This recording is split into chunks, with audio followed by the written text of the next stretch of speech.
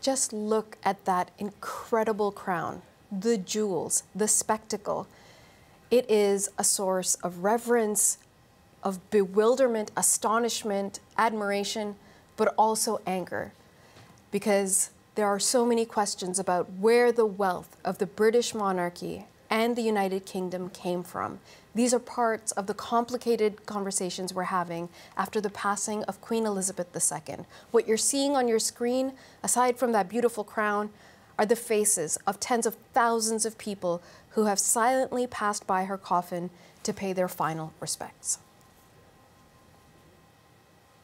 Now, as we mentioned, the death of Queen Elizabeth has sparked many glowing tributes. That's absolutely certain. And there are also some criticisms as well of Britain's colonial past and the resulting enrichment of the monarchy. So let's dig into that conversation a bit deeper with Kris Manjapra. Now, he is an author of the book Black Ghost of Empire and a professor of history at Tufts University. He's joining us from Boston.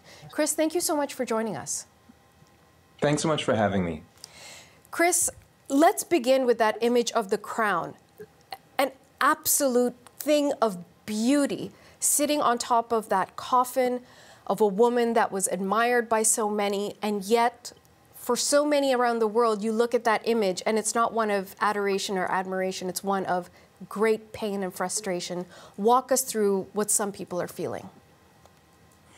Yes, well, you know, there's a famous theory of royal governance. I think it was printed in 1956, called The King's Two Bodies by Kantorowicz. And it's a very simple point, which is that any sovereign actually has two bodies, not one. They have a personal body, which is, in this case, the body of Queen Elizabeth II lying in wake. But they also have what we can call the body politic. And that's what is represented by that bejeweled crown.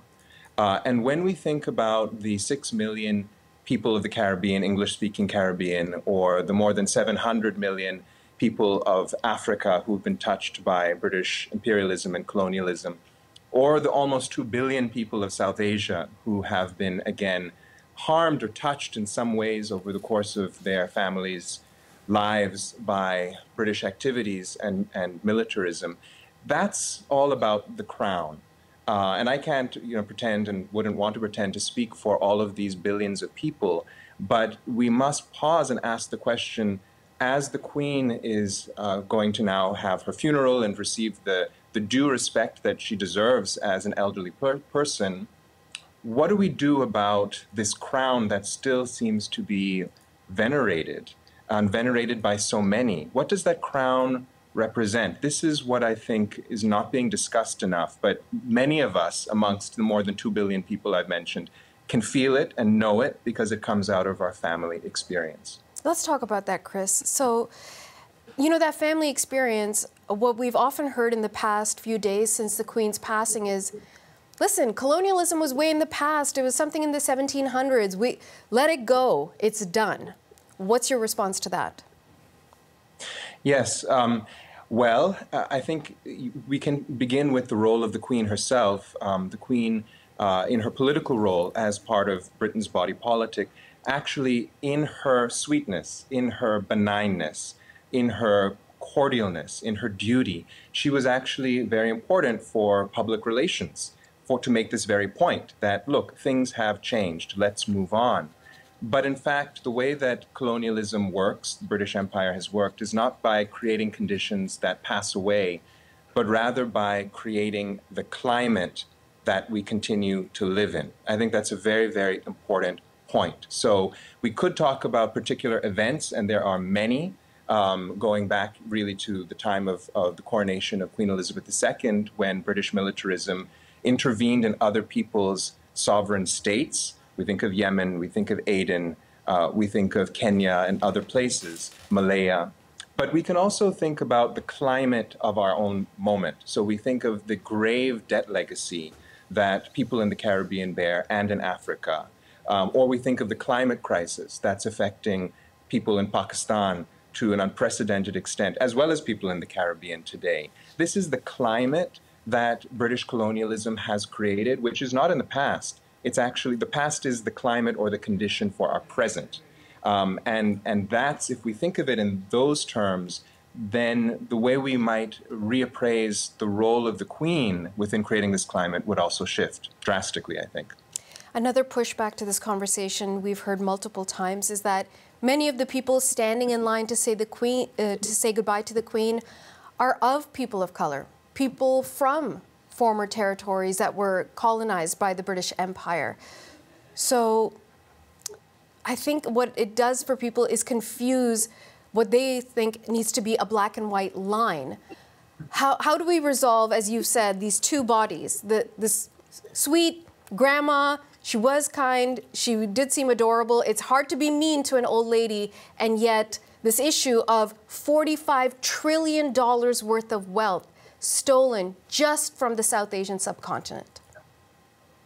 Yeah, I think that's a great question, and this is the kind of reckoning that I hope we'll have more of. I think I want to, first of all, respect those people, all the people who have felt the desire to go and see the Queen. And I've seen the people dressed in saris, and I've seen people from the Caribbean or from Black Britain who are there, and I respect them. But I would also observe that something that historical trauma does is that it creates what we might call Stockholm syndrome. It creates the tendency to identify with the abuser. And despite, on the one hand, the Queen as a person may have been quite soft-spoken, she wielded great state power, great political power, and that power was actually punitive and abusive to the very people, in many cases their families, who may be going to pay respects to her now. So I actually see that as a real paradox. And since I have the opportunity to kind of share, just from a historical point of view, the actual impact is huge. So when we look at the role of the royal family, for example, in perpetuating slavery, this very family was deeply embedded in it.